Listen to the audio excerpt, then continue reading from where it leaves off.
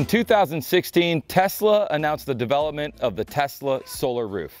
It's different than a typical PV system. There's no bulky solar panels on the roof for us to easily identify that we're responding to a structure with a solar system. Instead, the power-producing cells are actually integrated into the roofing material itself. So it acts as a roof covering and also a solar collection system. Rescuers may have some concerns when interacting with the Tesla solar roof. In this short training video, we're going to address those concerns and provide some simple solutions so that you can operate effectively and safely on the Tesla solar roof. Here in a minute, we're going to talk about the basic electrical concepts that apply to the Tesla solar roof, and we'll also talk about the specific electrical layout for the solar roof. The Tesla solar roof is safe for us to cut through or to crush even the solar producing cells within the roof. Later, Nick Papa is going to show you some various techniques for vertical ventilation when deemed necessary by your department, and we'll talk about removing the Tesla solar roofing tiles in order to sound the roof and to travel on the roof to get to your ventilation location. Let's take a look now at some basic electrical concepts and how they apply to the Tesla solar roof. The construction of the Tesla solar roof is really quite simple. The solar producing cells are mounted on top of Firestone clad guard. Clad guard is just a thin moisture barrier that will not affect our vertical ventilation operation. The solar tiles are mounted directly on the clad guard. The wiring for the tiles is hidden below the tiles themselves, in between the tiles and the clad guard. Later we'll show you how the Tesla solar roof tiles are mounted on their hardware. Each solar tile represents itself as 3 shingles. A single tile appears to be 3 shingles on the roof, and 1 to 4 of these tiles can be wired together to create branches. These branches are then wired to what's called a diode trunk harness. The diode trunk harness carries the electricity from all the panels through the roof, usually near the ridge line. Typically, only about 16 volts is present in each branch. Although the diode trunk harness operates at a much higher voltage, all of the testing conducted indicated that there is almost zero risk of shock or electrocution when cutting or crushing the tiles or when cutting the diode trunk harness. This is in part because of the fact that the system is not earth grounded anywhere on the roof. Tesla solar roof is also equipped with a rapid shutdown device. The rapid shutdown device is located in close proximity to the solar array, and it serves to disconnect the circuit leaving the roof and traveling to the system's inverter. This device, at a minimum, reduces the circuit to a low voltage beyond itself. In order to better understand the potential risks in any high voltage circuit, we must first understand the concept of a basic electrical circuit and the path in which a circuit will flow. Whether we're talking about direct current or alternating current, they are similar in the way that in order for the current to flow, there must be a path in which the electrons will travel. In this example, we will use the Tesla solar roof. In this circuit, power is being produced by the solar tiles, and it travels to the inverter mounted below. If the path is interrupted, say by a firefighter cutting into the wire, the electricity will no longer flow. If the firefighter then touches one side of the cut circuit, he will not receive a shock because the circuit is not earth grounded. However, if he was to somehow come in contact with both sides of the cut wire, there is potential for shock, especially with ungloved hands. It should be noted that in this DC circuit, cutting the wire does not present a risk to the firefighter because they would not be the path of least resistance for the current to flow. However, in AC circuits like we interact with during overhaul operations in structure fires, things are much different.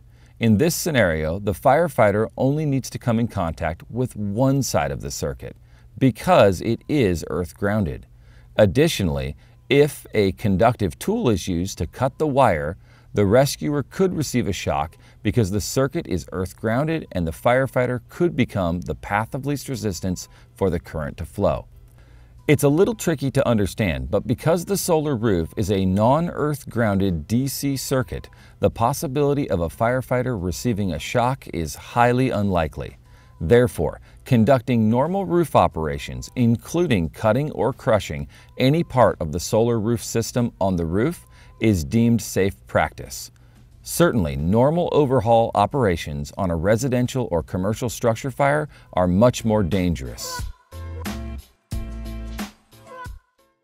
Okay, now let's take a close look at the actual shingle itself. It's pretty simple. It's mounted with 4 feet. These feet are mounted at the top of each shingle on the roof. The shingle itself actually cantilevers or lifts up on those feet. It pivots there. Below, when we lift up a shingle, you can see the wiring for the shingles, and then we also see the feet for the shingle that rests below this one. So for us, if we want to remove the Tesla solar shingles, we can come down below the shingle and actually pry them up. We can then move the shingles out of the way with basically any tool. Later, Papa's going to show you best practice for removing the solar shingles. Now, there's a couple of different reasons why we'd want to remove the shingles. One is sounding. We're unable to sound a Tesla solar roof through the shingles. So if we're going to do any sounding on the roof or operate off of our ladder, we're going to need to pull the shingles in the area that we're walking or working to make sure that we've got a good roof underneath us. The other reason that we may want to pull the shingles out of the way is if we're moving horizontally on the roof. If you're moving horizontally on Tesla roof, you can actually remove a line or 2 lines of shingles, and this top of the shingle here, below where you've ripped off, can provide a good footing. So that's another reason why we may want to move the solar shingles off the roof. Again, a little later, Papa will show you how that's done. I'm Nick Papa. Now that you've been provided with the essential background information, we are going to discuss and demonstrate the procedures and techniques for operating on the Tesla solar roof. If you deem that vertical ventilation is necessary, given the conditions and your operating procedures, we are going to provide you with the insight to do so in the most effective and efficient means to accomplish that objective. So let's get started.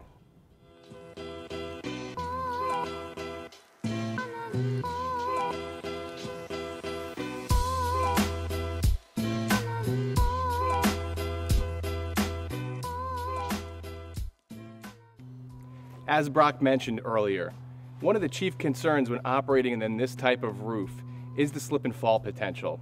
Similar to that of metal deck or slate roof, traction is a concern.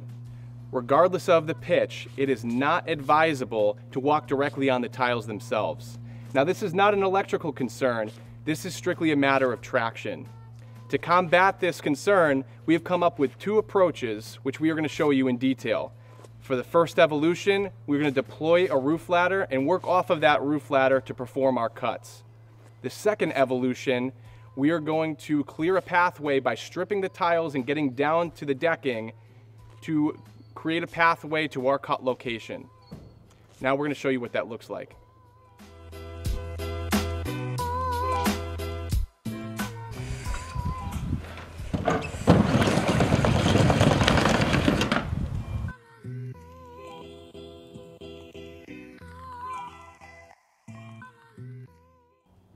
For our first evolution, we're going to be operating off of a roof ladder to perform our cuts. Before transitioning onto the roof ladder, it is imperative that you ensure that the hooks of the roof ladder have a solid bite into the ridge cap, just as you would if you were operating on a metal roof. Once you transition onto the roof ladder, you have to identify your area of operation. Once you've done that, the next step is to strip the shingles back. This is going to provide you with a footing and also allow you to sound out as you move across. We're going to show you in detail as we demonstrate this evolution, and you can see the methods that the firefighters are going to utilize to strip the shingles, utilize the shingles as footing, and to perform the cuts.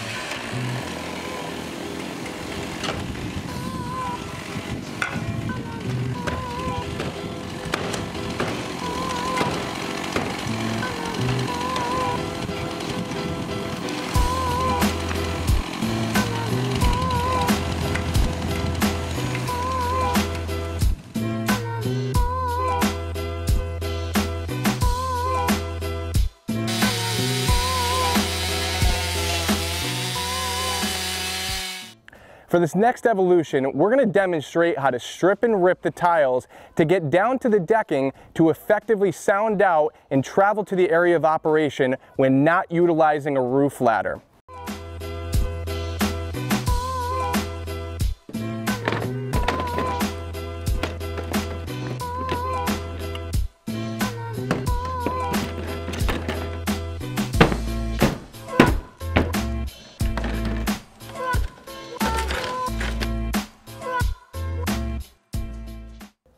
Whenever operating on the roof, it's critical that you remain aware of your positioning in relation to your means of egress.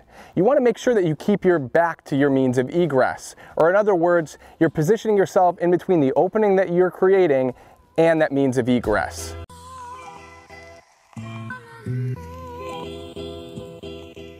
In this short video, I hope I've provided you with the electrical information that you need to operate aggressively and without hesitation when you're tasked with vertical ventilation on a Tesla solar roof.